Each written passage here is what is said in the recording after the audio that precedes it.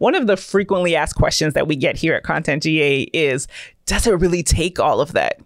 And you know what? We can show you better than we can tell you. So, Darius, let's get rid of this gel light back here.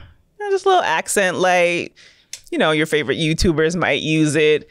And then, okay, we've got some props. Let's get rid of that, even though that was hiding the scratch on the table. But, no one's going to really see that.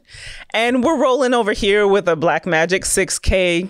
That's just some extra high-end video. You can turn that off. I'm sure this still looks pretty decent. So it's doable. We're not saying that at all. It's definitely doable. But you know what, Darius, let's get rid of this softbox here. And let's just turn on the studio lights above. I know I'm a little bit dark right now, but let's see what that looks like. But even if this this could work, it's doable, but let's get rid of this Rode mic here and let's turn that off and see what that sounds like.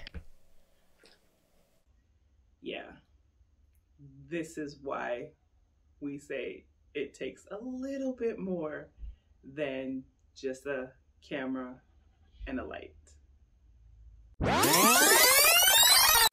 So if you're looking to level up your video this year, we can help.